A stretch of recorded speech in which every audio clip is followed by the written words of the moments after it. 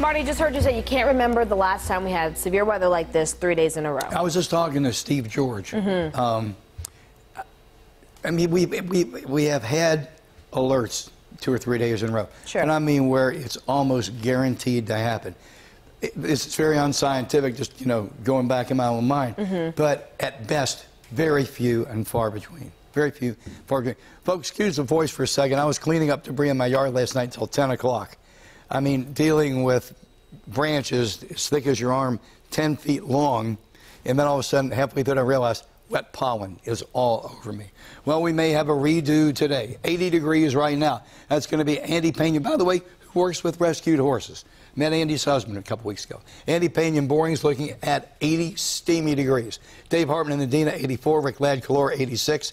And the Shockers in Catonsville, 83 degrees. On TVO right now, 87. 50% humidity, a variable breeze at 7. Barometers at 29.77. So what we want to do is show you temps, then we'll launch into the heat index. Again, we've taken the forecast high this day up to 89 degrees. That had been 84. That current 87 feels more like 90 here on TV Hill and in Annapolis. Around the Beltway, what we're talking about are temperatures right now primarily in the low 80s. Remember, TV Hill is an urban island, basically so is Annapolis. But nonetheless, all these temperatures are going to be rising today. 85 Columbia, 82 Catonsville, 83 Townsend, 82 Dundalk, 85 degrees in Glen Burnie. Nothing going on right now, but not all that far away, skirting north of the Mason-Dixon line.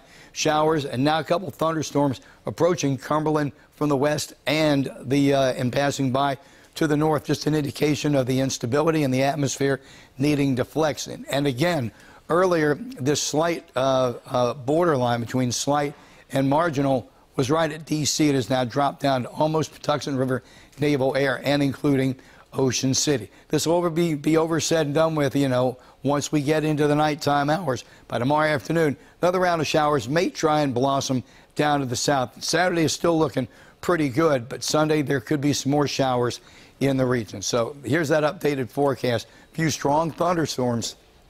89, and it's not, you know, oh, there's a chance. We'll see how it goes.